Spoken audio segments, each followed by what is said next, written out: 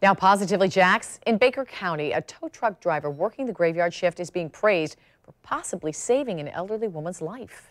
Photos show the woman's car deep in the woods. The driver spotted her lights flashing and rushed in to help. This was on County Road 125 in the community of Mantown outside McClenny. The 77-year-old woman was taken to a hospital for treatment of minor injuries. News 4 Jax reporter Vic Micolucci tells us why people are using the word miracle to describe what happened. I'm just watching my surroundings, looking for deer on the side of the road. It was another late night for tow truck driver Chris on the back roads of Baker County. I looked over and I seen some lights flashing in the woods. Just after 2 a.m., he was rushing to a truck blocking a road in another county, but had a weird feeling that he needed to turn around. Went down about a mile down the road. I was like, this just doesn't look right. I said something, nothing flashes at that church. 40 yards off the roadway, through thick vegetation, he found a car halfway in a creek behind the Mantown church. I mean, it was almost sitting nose down where it come off right here. A 77-year-old woman inside.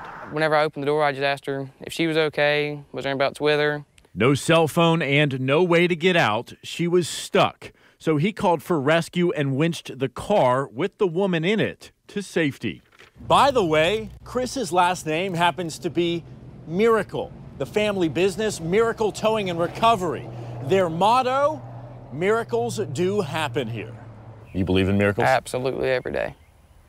And no better place for a miracle to happen than at Mantown Church. I mean, it was just, timing was impeccable. If someone were to pass by during the day, like right now, they probably would not see that vehicle? I wouldn't think so. Not because of how far it was off in there with the vegetation behind it. You may call it a coincidence or luck, but Chris thinks there's a little more to that. To him, it's a miracle in Mantown. God's word. Right place, right time. It was meant to be. Tonight, that 77-year-old woman is out of the hospital. She tells us that she is doing okay, and she's very thankful for Chris and the first responders. She blames this mishap on a problem with her medication. In Baker County, I'm Vic Micolucci, Channel 4, the local station.